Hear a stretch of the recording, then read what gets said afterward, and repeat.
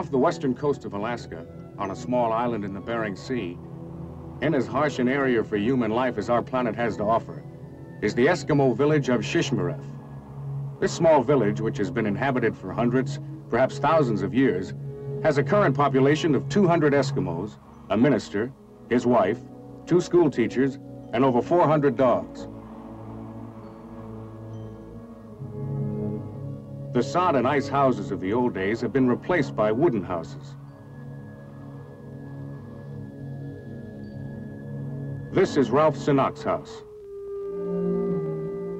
Ralph is a hunter and an Alaskan scout, 1st Scout Battalion. Ralph's mother is a widow. Her husband died of tuberculosis 5 years ago. Like most Eskimos, she speaks both the English and the Eskimo language.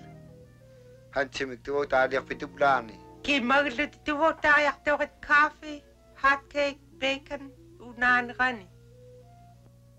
Daniel is Ralph's younger brother, who would rather go hunting with Ralph this morning than go to school.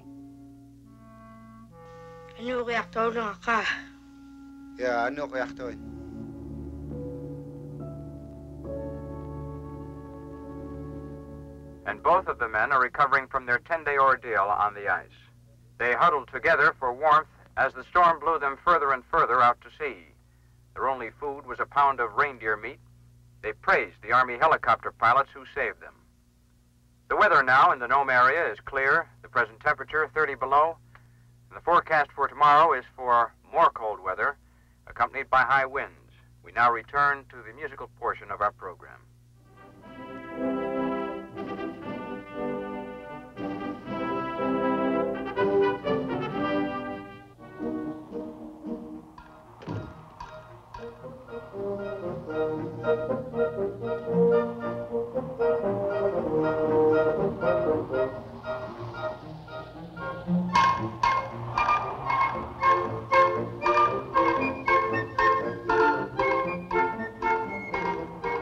Daniel has the job of harnessing up the team. The job was not assigned to him, he volunteered. The dogs are about the same weight as Daniel, so it was an even struggle.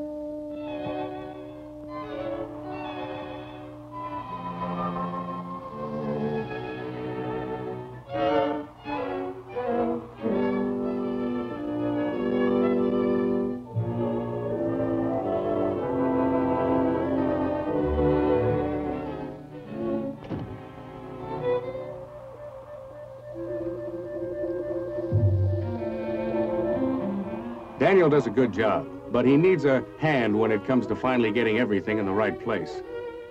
He waited until the last moment before asking the crucial question. Can I come along with you today, Ralph?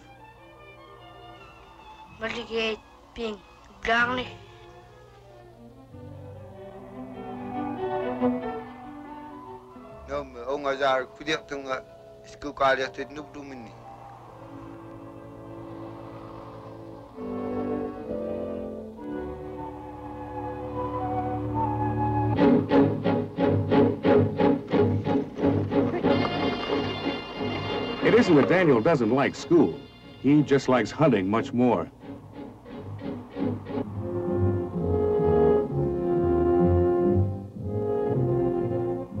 Daniel went home to get his school books, and Ralph headed out toward the open sea. He traveled as Eskimos have traveled for thousands of years. His sled was made of driftwood found along the shoreline in the summer. A team of huskies pulled him over the ice. His clothes and boots were made from the skins of animals he had killed.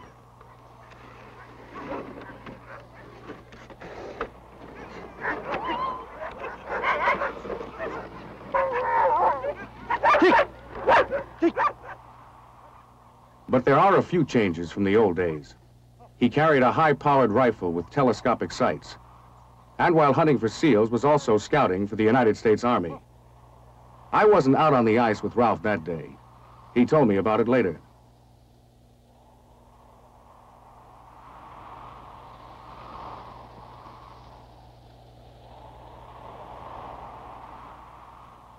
At the edge of the sea, in an area where he should have found seals, he spotted something very different.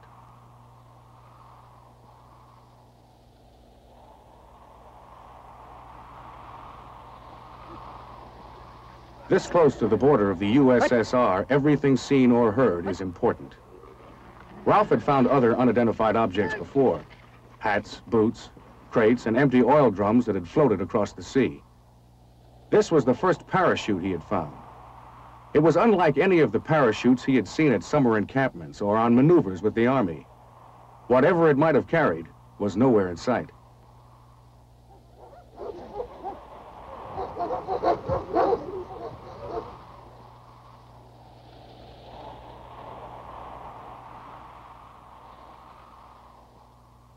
Ralph decided to cancel his hunting trip and to contact 1st Battalion Scout Headquarters in Nome immediately.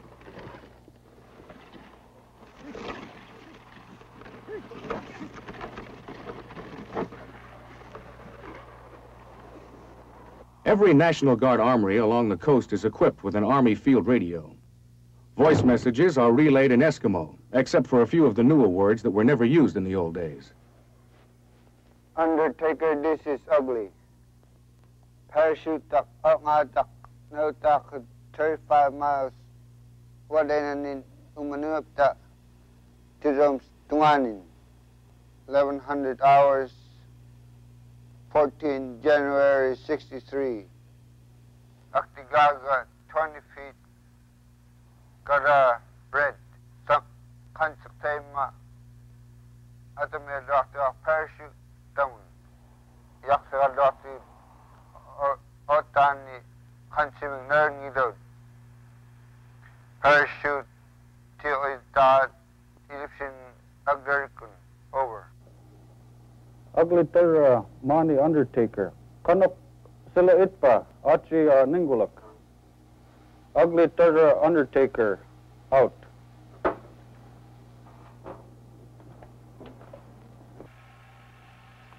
Have Sergeant Celine phone this into G2 right away. Yes, sir.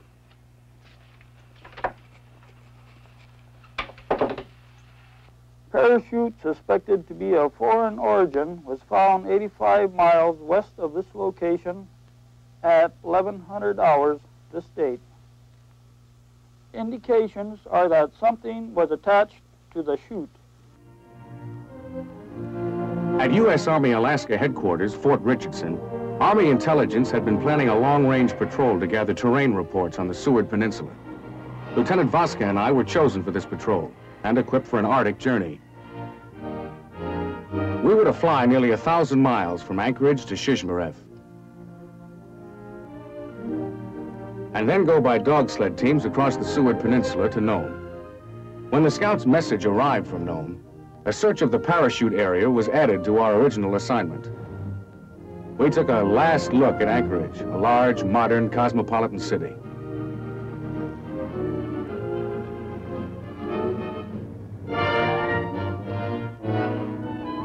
And headed west toward a small Eskimo fishing village. We skirted the highest mountain peaks in North America, made one refueling stop, and finally sighted the flat coastal regions across the mountains. The NCO in charge of the scouts at Shishmaref, Ray Ningaluk, was waiting for us at the airport.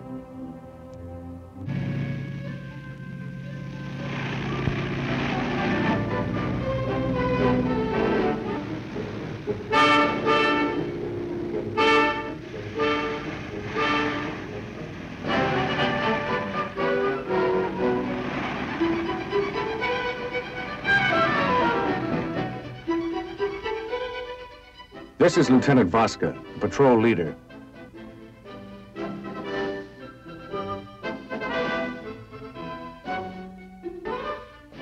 And finally myself, PFC Hickey, patrol photographer and observer. My first observation was that the Eskimos in Shishmaref were among the friendliest people I had ever met. They greeted us warmly and then carted off our food and baggage.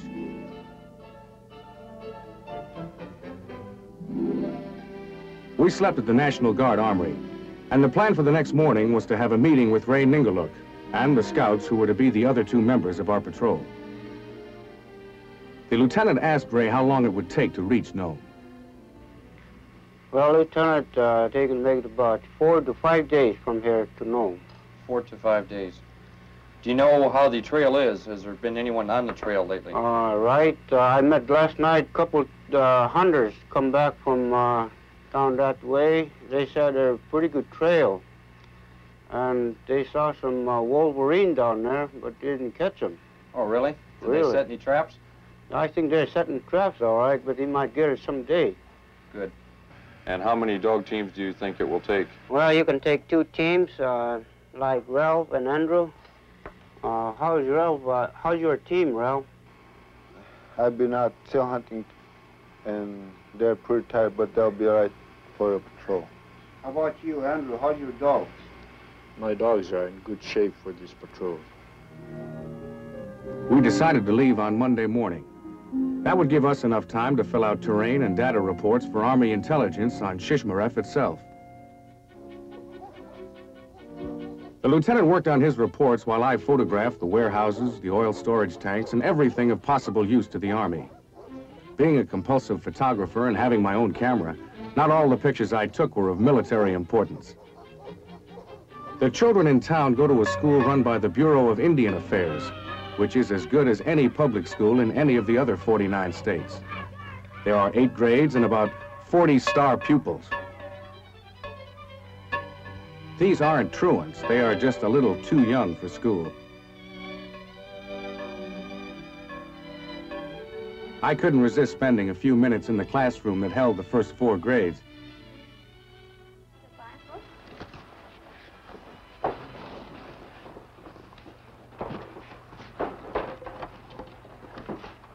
Now, yesterday we were talking about structure, and does anyone remember what structure means? Clara? Structure means how an animal looks. Right, very good. Now, let's think about this. What's the difference in structure between a fish and a bird? Daniel? The bird has wings. The fish has no wings. The fish has no feet. The bird has feet. While I was getting an education, Ray and the lieutenant were off gathering additional terrain information for our reports. I learned later that they also managed to get in some fishing. The ice this time of year is about 5 feet deep. Ray pulled in one tomcod after another.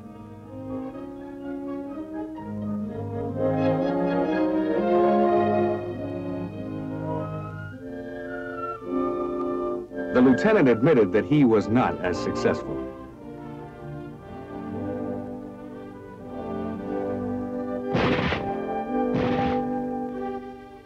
Ray took us seal hunting. Seals killed in the wintertime float long enough to be dragged in from the shore with grapple hooks. Seal hunting is the main occupation in Shishmaref. The meat is food both for the Eskimos and their dogs. Seals are worth cash in bounties paid by the government to protect the salmon industry in Alaska. The skins can be sold to fur dealers for additional cash or used for clothing.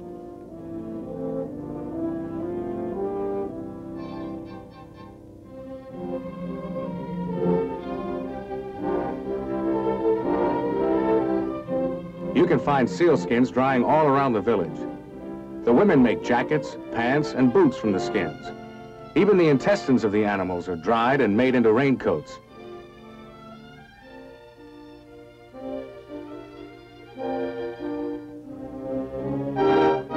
The scouts had a drill session that day, one of their regular 48 sessions. There are 11 scouts in the village, but 3 of them are away on a hunting trip, or by scout standards, away on duty. Olana, here. Salute, here. Utuk, here. Right. Peace. Right shoulder. Turn. Forward. Turn. Left, right, left. On heading. Turn. Run, turn, run, run, run, turn, run, run. Detail. Halt. The scouts get instructions in weapons, demolition, aircraft and submarine identification, and communications. Regular Army or National Guard officers periodically supervise the sessions. In their absence, the ranking NCO takes over. Short antenna and longer antenna is about 6 miles, 6 to 7 miles. You can see The scouts and a few other hunters in the village put on a special dance for us that night. It was called the Wolf Dance.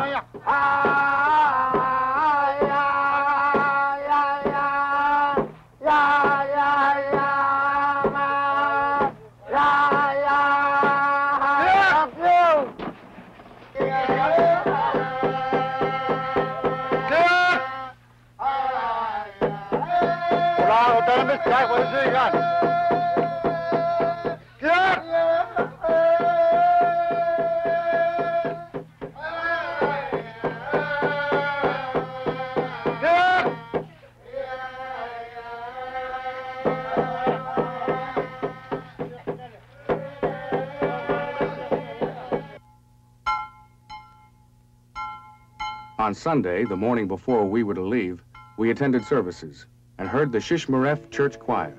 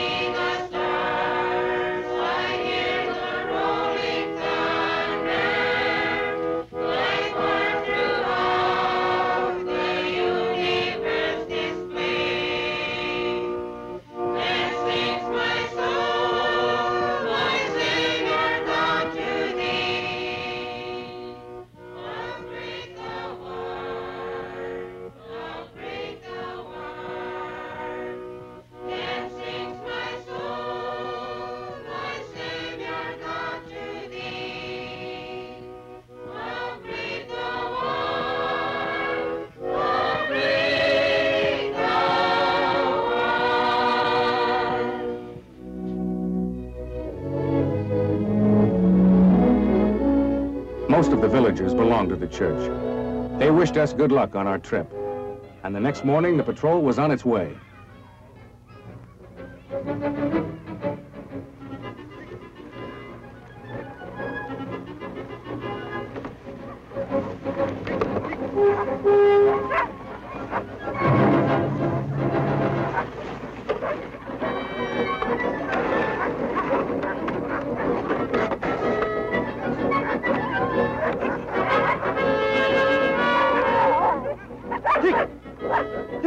We left the village very early. Daniel was one of the few people to see us head out of town. We went out along the same trail that Ralph had taken on his earlier hunting trip. This trail also led eventually to Nome. I felt great. We had an exciting mission ahead, 2 expert guides, and 2 teams of dogs who could pull us smoothly all the way to the North Pole, or so it seemed.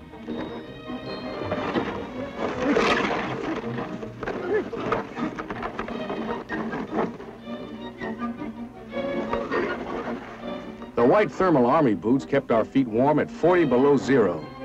Perhaps they're not as colorful as the Eskimo mucklucks, but they do the same job.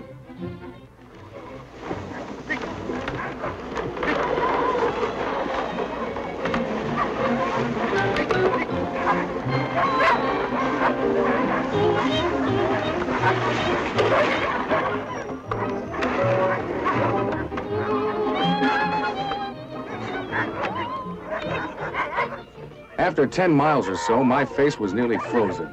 I was hungry, tired, and I found out that the dogs don't do all the work. We ran with them and helped to pull the sleds over the rough spots.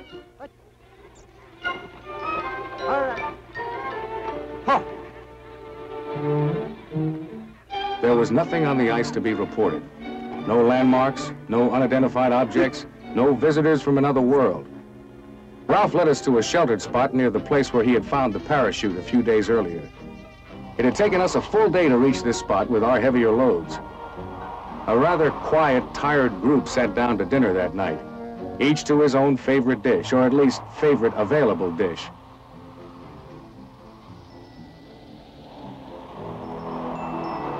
The lieutenant favored sea ration chocolate bars. Andrew preferred fresh frozen tom cod. My choice was sea ration beef stew. Ralph liked seal ribs.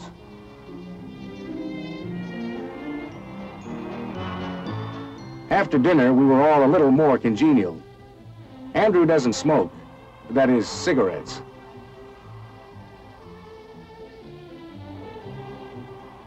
I've always thought cigars were for warmer climates, but from now on, I'll remember Andrew enjoying a stogie out on the frozen sea.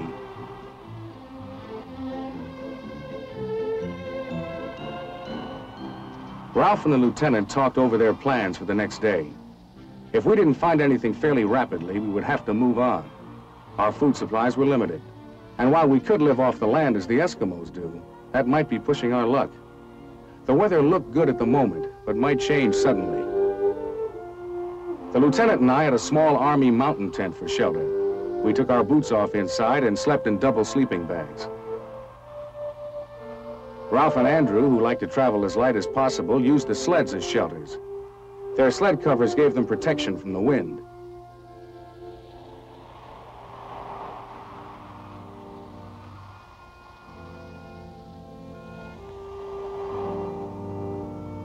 Eight hours later, we were still asleep.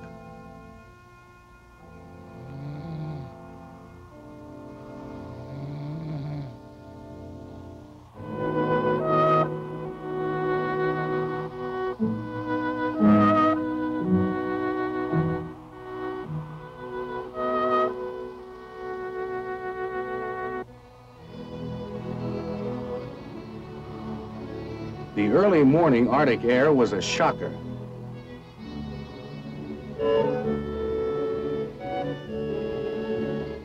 The first job in the morning is to get the small stoves lit and coffee on the fire. The Eskimos are cheerful people even in the early morning. They were great to be on patrol with.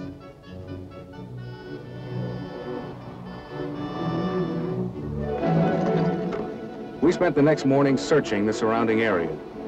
By this time, Andy and I were good friends, partners hunting for something we weren't sure existed and weren't sure we were ever going to find.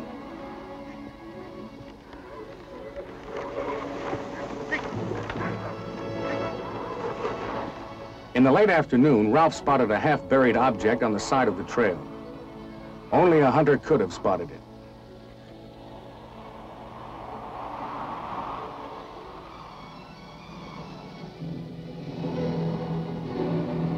It seemed to be a radio transmitter of foreign origin. When the lieutenant saw the broken shroud lines, he knew that this transmitter was connected to the parachute that Ralph had found. It must have dropped rapidly when the lines broke, and the chute gone floating on for another few miles. We wondered what a transmitter of foreign origin was doing on American soil. We headed directly for Nome with part of our mission successfully completed.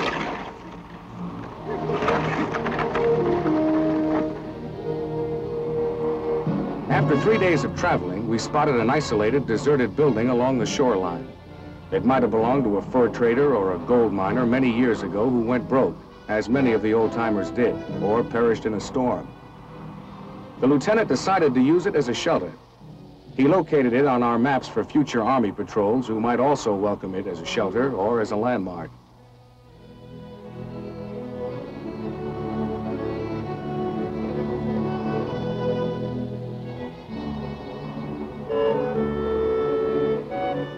I added a picture of the old building to my collection of photographs for Army intelligence. We rested our dogs, repacked our sleds, and started out along a familiar trail of ice and snow. We stopped to check our maps, collected as much additional intelligence data as we could, and kept moving to reach our destination before our food supplies ran out. It would have been very difficult to live off the land in this region. After a 5-day journey with both our dogs and ourselves pretty well done in, having covered approximately 160 miles, we arrived at the outskirts of Nome.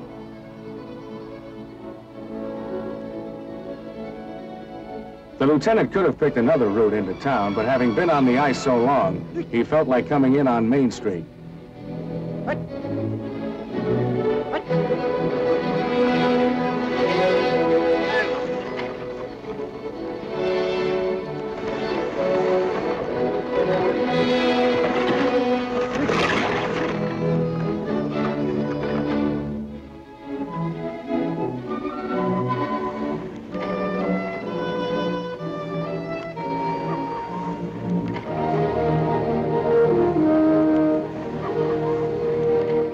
We left for Fort Richardson with our intelligence reports and the transmitter, which turned out to be a Russian weather instrument that had blown off course. Finding this small object on the vast frontier proved the merit of the Army's system of border scouting and patrolling.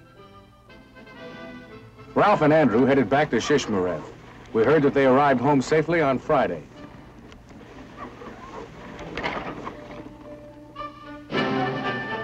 On Saturday, I would imagine that the children were sliding on the village slopes in Shishmaref just as they did the Saturday I was there, and using the swings outside the schoolhouse. Ralph told me that he planned to go hunting to catch up on the family food supplies. He said he was going to take Daniel along with him to teach him the ways of hunting and scouting, how to survive in temperatures of 60 below zero, how to make his way through storms, to find and bring back the elusive sea animals. What Daniel learns in school and learns from Ralph will help him to survive in a changing Eskimo world on the Bering Sea, guarding his country, his ancient traditions, and our northwestern frontier.